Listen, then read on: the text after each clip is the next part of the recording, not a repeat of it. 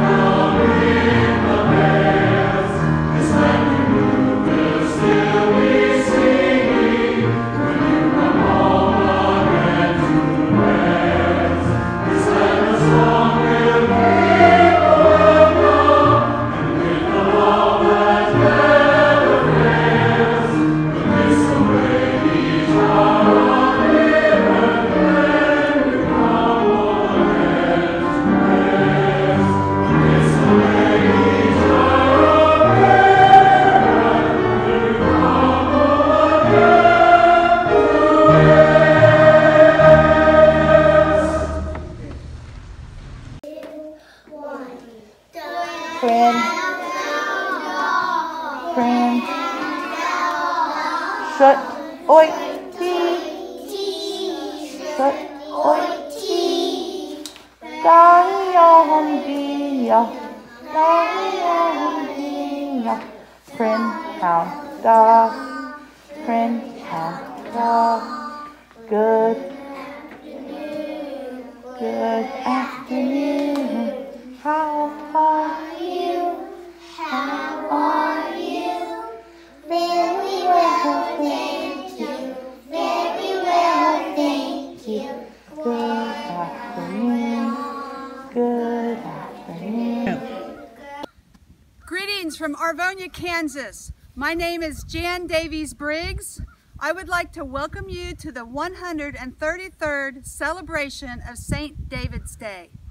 And even though we can't be together this year, I'm excited to be here in Arvonia, where my great-grandparents came from Wales, as many of your ancestors did, in 1869.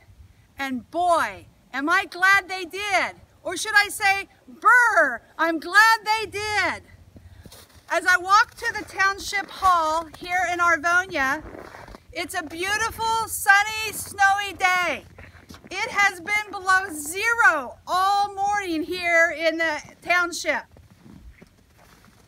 I think that makes me appreciate my ancestors even more on this cold day, thinking of the hardships that they had on their journey here to Arvonia, to Kansas. I grew up just 5 miles down the road from Arvonia, and I spent much time as a child walking this area, riding a bike, traveling on the school bus, taking Sunday rides with my parents in the country, and I totally understand the love they have for this area, this township, and this country. I am proud and honored to take you on this journey this year. We have many Welsh friends that are offering you a gift of love in music, readings, history, and they are giving that gift to you. And those of you that are listening to us from afar, I'd like to say we will see you again next year, and may we open with a prayer. As we gather to celebrate the steadfast traditions of St. David's Day in untraditional ways, let us pray. O God, who graciously bestowed on St. David of Wales the virtue of wisdom and the gift of eloquence, and made him an example of prayer and pastoral zeal, grant that your church may ever prosper, and that all who gather in sacred space to celebrate today may render you joyful praise. In the name of Jesus Christ and the unity of the Holy Spirit, we pray. Amen. Oh, say, can you see by the dawn's early light what so proudly we hailed at the twilight's last gleaming, whose broad stripes and bright stars through the perilous fight o'er the ramparts we watched were so gallantly streaming, and the rocket's red glare, the bombs bursting in air, gave proof through the night that our flag was still there. Oh, say does that star-spangled banner yet wave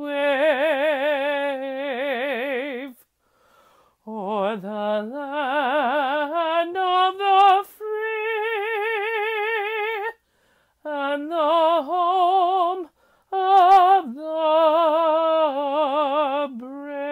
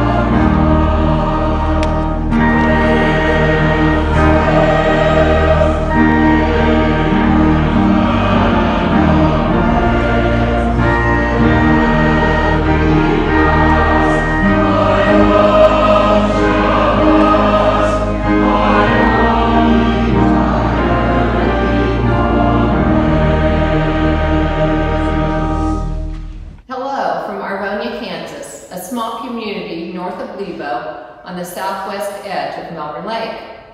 Arvonia was founded in 1869 as a Welsh community. Plans were for it to become a prosperous city. Once a town of over 700, the town dwindled when the railroad was run through neighboring towns.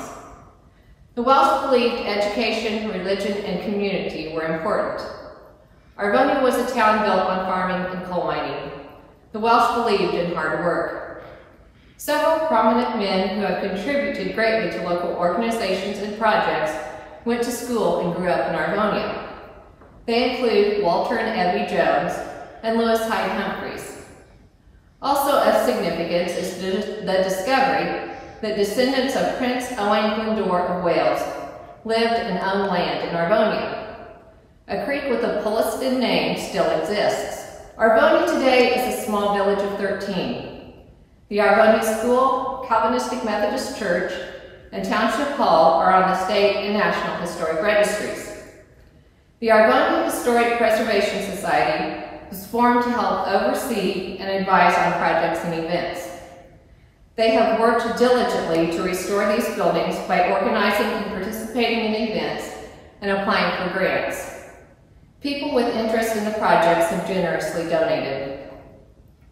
Lots of progress has been made. We are proud of the results thus far, but have more to be done.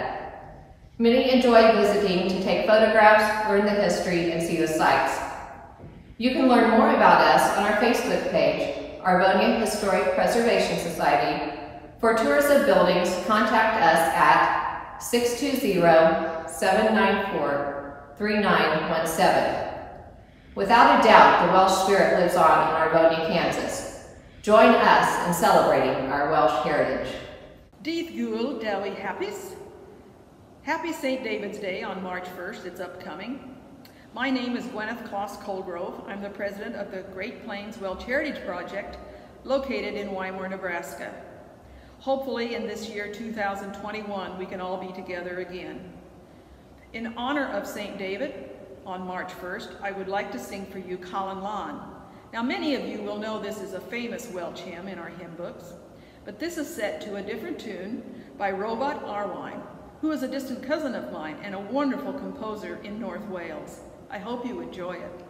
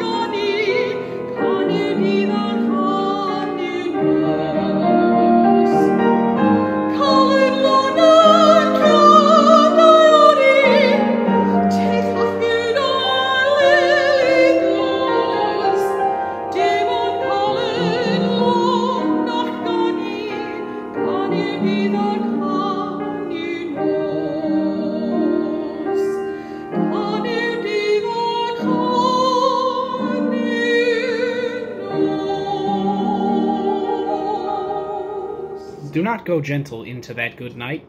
Old age should burn and rave at close of day. Rage, rage against the dying of the light. The wise men at their end know dark is right, because their words had forth no lighting. They do not go gentle into that good night. Good men, the last wave by, crying how bright their frail deeds might have danced in a green bay. Rage, rage against the dying of the light. Wild men who caught and sang the sun in flight, and learned too late they grieved it's on its way, do not go gentle into that good night. Grave men near death who see with blinding sight blind eyes could blaze like meteors and be gay. Rage, rage against the dying of the light.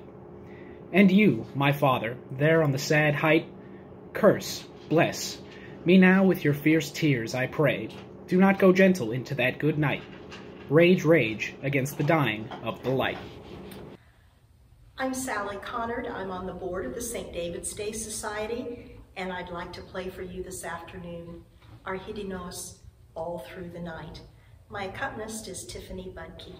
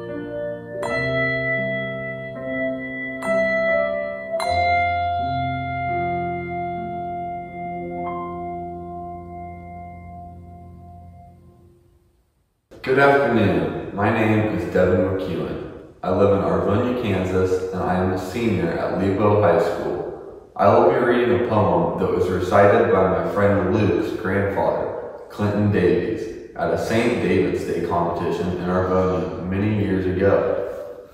The Arrow and the Song by Henry Wadsworth Longfellow. I shot an arrow into the air. It fell to earth, I knew not where. For so swiftly it flew the sight, could not follow in its flight. I breathed the song into the air, it fell to earth I knew not where. For who has sight so keen and strong, that it can follow the flight of song? Long, long afterward, in an oak, I found the arrow still unbroke, and the song from beginning to end I found again in the heart of a friend. I would like to introduce the violin solo now by Kendra Briggs. It is Well With Our Soul. And I would also like to add one thing, that at some point during our program and celebration today, we will be doing the memorial hymn, as we always do, to remember our loved ones that we've lost this past year, our fellow Welsh brothers and sisters. But I would also like to add that, especially this year, may we remember over hundreds of thousands of souls that have been lost to COVID and their families who might still be dealing with that loss. And may it be that it is well with their soul.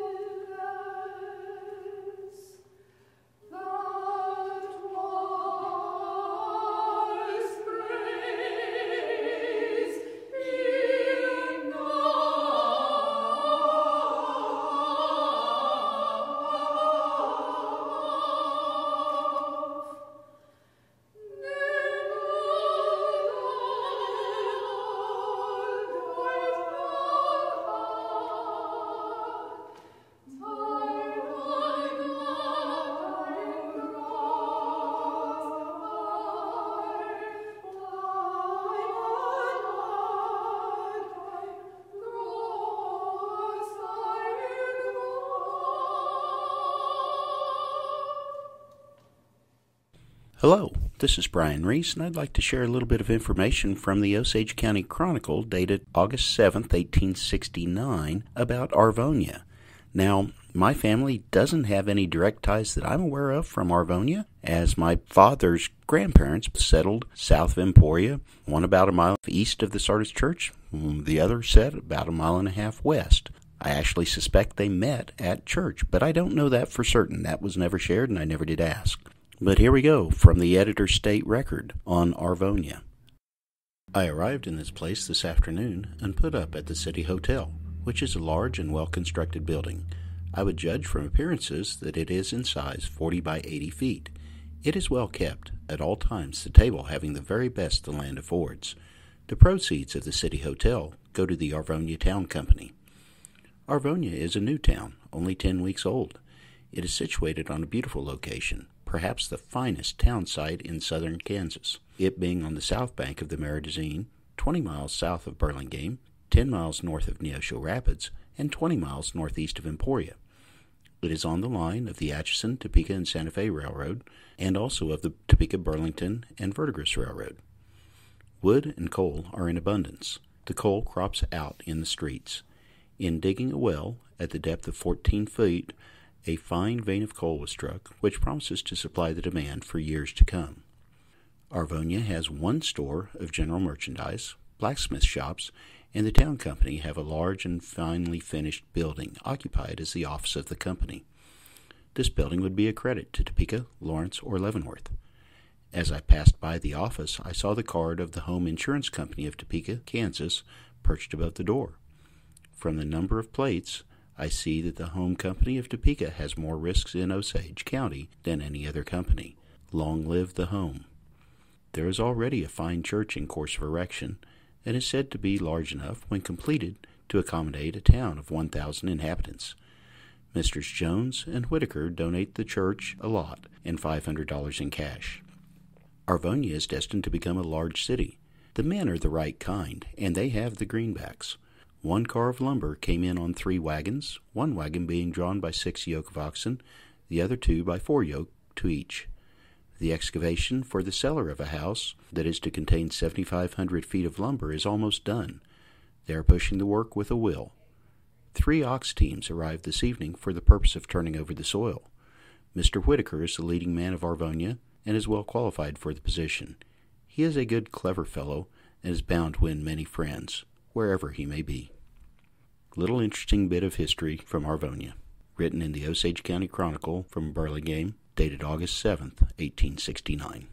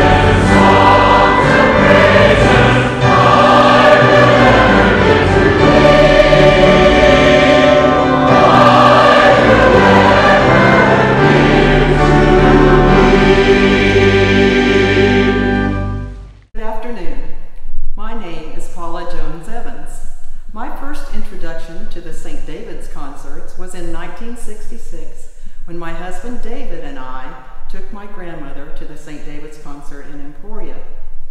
My grandmother, Bertha Jones, had been involved in Welsh events all her life, and her daughters participated in the Eisteddfods, which were competitions in music and recitation in the village of Arvonia, 20 miles northeast of Emporia.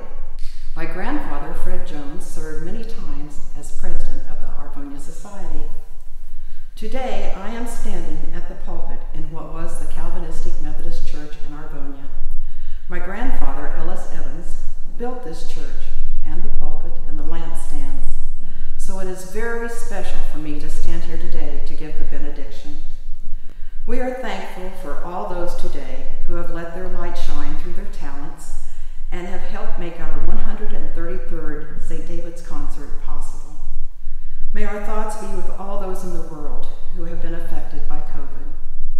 Many of us have experienced loss, as has our St. David's Society.